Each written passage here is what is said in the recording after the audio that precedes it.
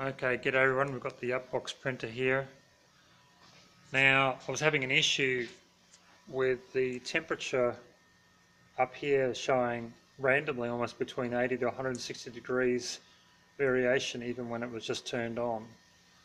So it was obvious that there was a problem with the temperature sensing. I did do a Google search and there were some comments online about the nozzle being too hot, and of course if it's too hot it won't do the calibration and probably can't regulate the temperature of the hot end properly if it doesn't know how hot it is.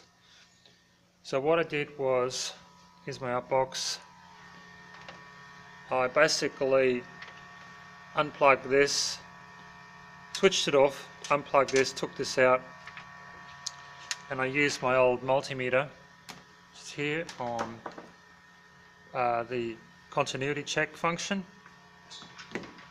and I just went through from the hot end down the bottom.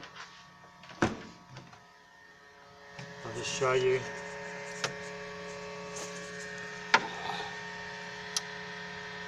There's a hot end, and on the other side we've got the connections for the heater and the temperature sensor. So starting on that side there, just doing a point-to-point check up to this connector here, and then up to there, and then plugging that in back in there, but that in unplugged.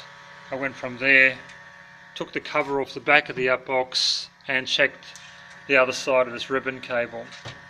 And the interesting thing is, you can't see it here now, but underneath this cover there's two little connectors. One goes down to the stepper motor, on the other side it goes to the hot end and the temperature sensor.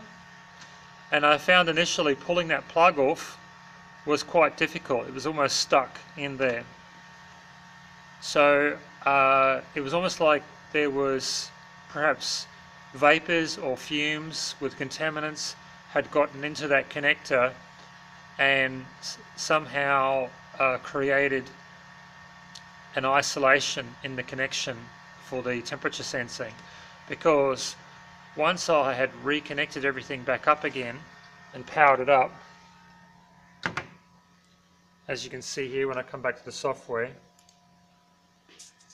my temperature is kind of reading okay. Now it's actually gone up to 46 degrees, so I hope that it's alright, but I have done the continuity check all the way through and it's been fine. So if there's still a fault, it may be that the temperature sensor itself is faulty, or there's an issue with the main board. I think more likely it's a problem with the sensor, and if that is the case, I'll have to purchase a new hot end. But I just wanted to make this video to show how I checked all the electrical connections through here.